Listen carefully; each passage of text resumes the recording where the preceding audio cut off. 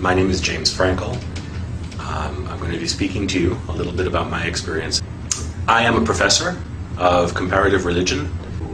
For a brief period, my parents actually attempted to send me to a Hebrew school to learn more, but I was not very comfortable there and actually got kicked out for asking too many questions.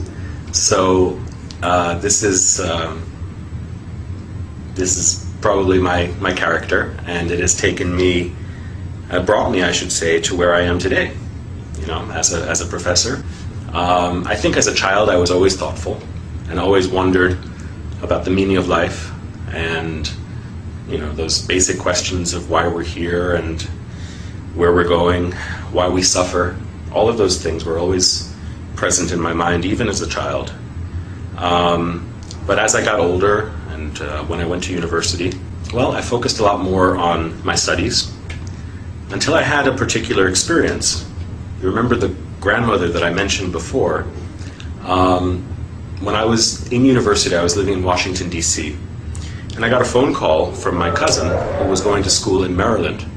It was a surprise visit from my grandparents and my aunt and another cousin, and they took me out for dinner. And I spent the evening basically just talking to my grandmother. And she said, "Don't worry about me, just worry about yourself." Okay, I thought. And then I continued to walk with her to the car. I opened the door, she got in, I kissed her goodnight, and I said, "Well, I guess the next time I'll see you will be for Thanksgiving when I come back to New York." And she said to me, "God willing." I said, "What are you talking about?" And he explained that she had a heart attack in her sleep. And of course, her final words to me, you know, were echoing in my ears.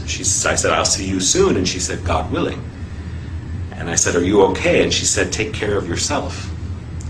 So to this day, I mean, it was an unexpected visit, and of course an unexpected departure for her. And to this day, I can only wonder, you know, about the meaning of that encounter with my grandmother. I asked him some questions. I wanted to ask him questions about certain practices that are practiced in a Jewish home at the time of someone's death. And he told me, "Don't worry about those things." He said, "That's just tradition." I said, "Okay, then how about this? In your sermon you said that my grandmother, I don't know how well you knew her, but you said that she was taken by God. So where is she? And for that matter, where will I go? Where will you go? Where do any of us go? And why are we here?" And all of those questions that well up in the human heart. And the rabbi, I remember very clearly, he looked at his watch and he said, "I have to go." And I don't think that he realized how angry that made me. And I also don't think that he realized at that time that he set me on a course that would lead me to where I am today. Because I became very interested in those questions. And at first I thought I would try to answer those questions, paying respect to my grandmother's memory. I would try to find a Jewish community where I could answer those questions. But the communities that I found, and again, I was just 18 or 19 years old at the time, the communities that I found were not satisfactory to me. And I asked the question which I had asked many times as a child: is God only the God of the Jews? There are only 20 million Jews in the world, and yet there are billions and billions of other people. God created them also, right? So I began to study on my own. I began to read the Bible. And that summer, when I was in England, I was there for an internship. There were some Christians, some evangelical Christians, who sort of approached me and wanted to socialize. Of course, they also wanted me to accept their faith. I thought, okay, why not try Christianity? I've never really thought about it. And in reading the Bible, I came to develop a very strong feeling of love and respect for Jesus.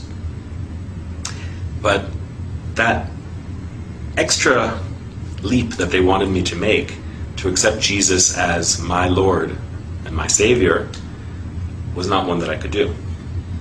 Jesus for me was more like a big brother. Jesus for me was more like a teacher. On my own, I studied other things. I studied Eastern philosophies, Buddhism. I read the Upanishads. I studied Western philosophies, particularly Greek and Roman Stoic philosophy. But nothing really was answering the profound questions that I had. Immediately I went up to my bookshelf where I had the Quran that was given to me about 6 years earlier by my friend Mansour. But since I started reading, I went to the beginning of the book and I just began to read. And I read and I read and I read until I fell asleep with the book in my hands.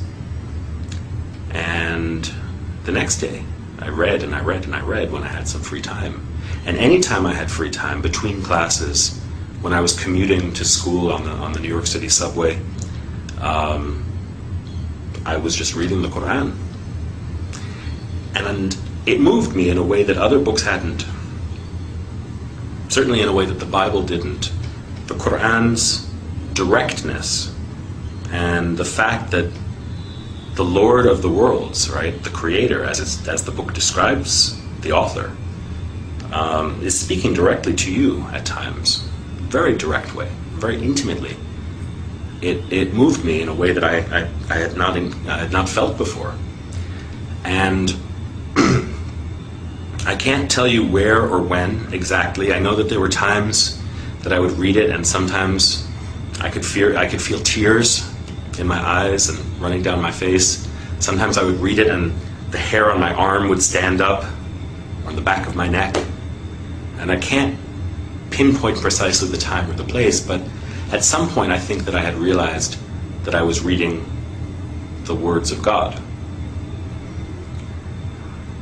Well, around New Year's of that year, this is, I guess, about 1990, January of 1990, I was out with some friends from high school.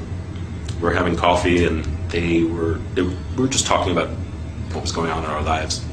They asked me, what do you believe these days? Because they knew me when I was a communist, and they knew me when I went through many different phases as a young person.